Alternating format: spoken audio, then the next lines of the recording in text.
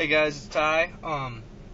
Currently letting my truck warm up. I'm going to be driving over to the parents' house today, and me and my dad are going to be spending the whole day pretty much until the sun goes down, laying out plans and putting in some spray marks on some trees to mark what's getting cut, what's staying, where we're going to be putting the food plots for next year, because we're going to be totally renovating our 10 acres. I mean, what we have right now is good. It's better than the average person if they only have 10 acres, but after talking to Randy Vanderveen and learning some new stuff at Whitetail Ambush Secrets, there's a lot more we can do. We're going to utilize our western side of our property a lot more than we normally have, and hopefully get a plan laid down now, and then we're going to start hinge cutting here in the next couple weeks. And hopefully we're going to be seeing a lot more buck activity in our woods during the daylight hours.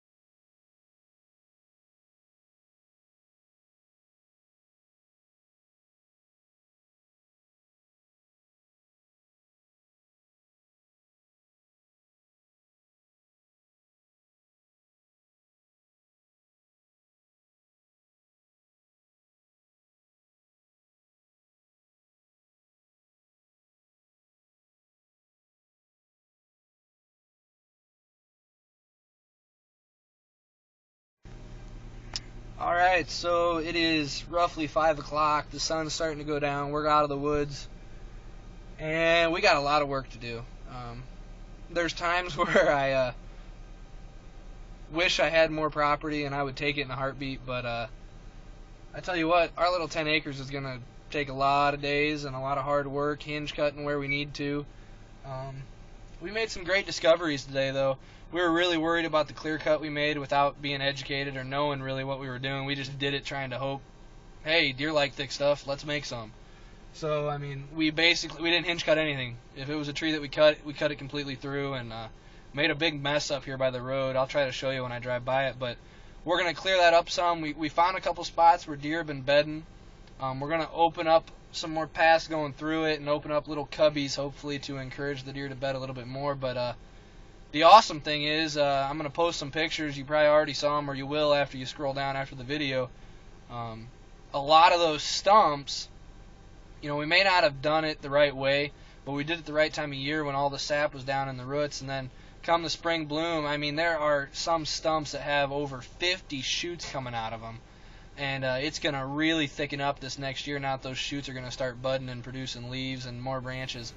But so that was absolutely incredible, and it wasn't all for naught now. We felt like we kind of destroyed that area, but the deer only were bedding around the edges of it.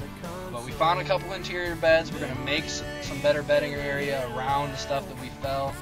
And we're also going to be planting a big screen up along the road. And I actually, we're going to be trying a different approach, or a different plan at least, than what a lot of guys have. We're going to be planting these hybrid trying to think. I'd have to find the name again. My dad has it, but we just discovered them. Supposedly, they'll grow 6 to 8 feet, and in the first year, normal human being at 5.5 feet isn't going to be able to see over them, even on their tippy toes. So we're going to plant those along the road, along with some pine trees we're going to fence in, just to create more of a shield to the south and along the road, that the deer are going to feel safer, and they're going to bed down a little bit more even up there where we want them to. We made them and are encouraging them to. The turnip plot was just a total failure this year. The deer are hammering it. They ate everything. All what did grow, they ate, and I mean, it's just a big mud mess. It's all on too much clay soil, so we're going to try to till that up real good this coming spring. We might plant some buckwheat there to try to get some root channels going down through the soil. We're going to up some nitrogen content into the soil, and then we're going to plant some of those trophy radishes that Randy Vanderveen introduced me to. But I mean, those things can grow the size of your wrists and about 8 to 12 inches long, so they're really going to break down through that clay, we're hoping. Even if they don't grow that big, even if they only grow 6 inches, that's going to be a success. So we're going to try it. You guys are going to be taking along on the ride. We picked out a couple spots to plant a couple more food plots. We got to clear them, do a lot of hinge cutting, getting the canopy down, and our biggest goal really is, you're going to get to see, and I'll show you on a diagram sometime, we're going to be hinge cutting all along our northern border due to the hunters who seem to ignore the property line and seem to believe they have permission to shoot onto our property, because we have permission to shoot onto their property, and we've had that permission for 8 to 10 years now, before anybody else even hunted it. But the hunters that are now being allowed to hunt it, let's just say we're not getting along with them too well, but we're going to discourage that a little bit. So I think that's all I got for now. Right here is this clear cut. I don't know how good this is going to turn out, but we'll see.